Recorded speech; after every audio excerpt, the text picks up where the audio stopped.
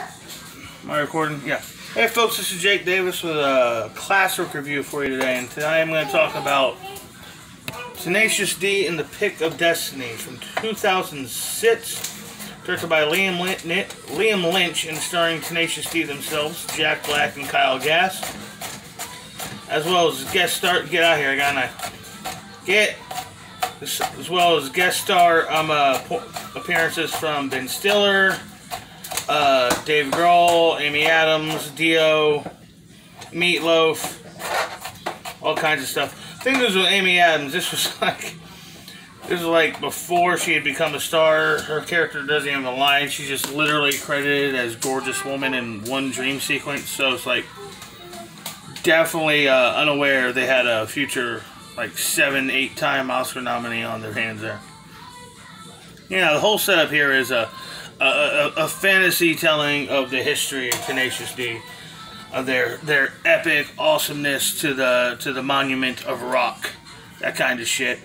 Yeah, just, you know, they meet each other, silly, wild wackiness. They basically want to find a guitar pick that's basically enchanted because it was carved from the tooth of a defeated demon by a warlock, and anyone who performs with the pick will can control the world. You know, guys like Jimmy Page, Jimi Hendrix, all kinds of guys. Pete Townsend. Great callbacks to old blues guitar players too in this movie. But I definitely love how have like the rock and roll history museum that they're trying to get to, because that's where the pick is currently. And my favorite part when they get to that is the whole, like, they get to like the guitar gods layer. It's like clearly the biggest section of the museum. That's what people are going to. They're seeing to see the fucking masters of the acts.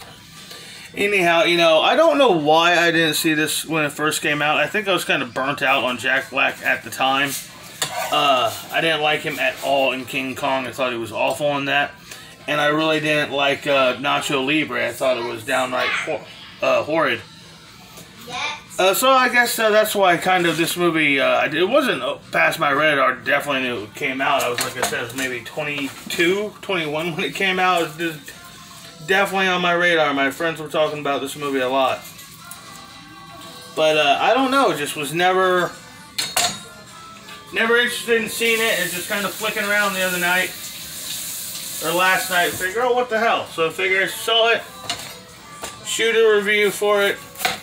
And get it out real quick. I got other reviews and other videos I want to shoot tonight, however. So I just better sign off and get this one in the can. Hope you all enjoyed this video. Please like, share, comment, and subscribe. I'm trying to make some dinner here, as you see. I'm Jake Davis, and I'll catch you on the fly.